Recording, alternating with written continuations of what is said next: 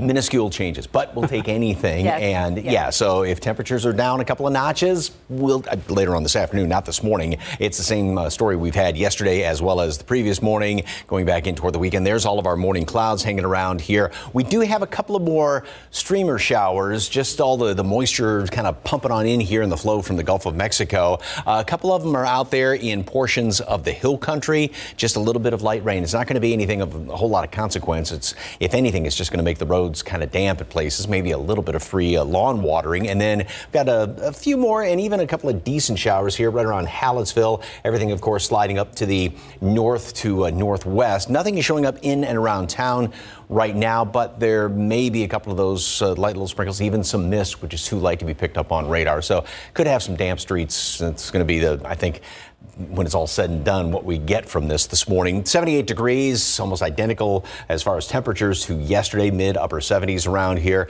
Of course, plenty of humidity still, and it's going to be greeting you as you walk out the front door. Heat index readings add about 2, 3, 4 degrees to the current temperature, and that's what it feels like. Mold yesterday was on the low side. Throughout the rest of today, we are going to have more clouds hanging around here, obviously some sunshine thrown in, and a couple of these little showers here and there. And then I think this afternoon, a couple more just going to be popping up here and there. Don't get really excited about rain chances, but at least there is that small chance for a few showers. Still wind out of the southeast on the breezy side. About the same situation the next couple of days. 1 or 2 showers here and there.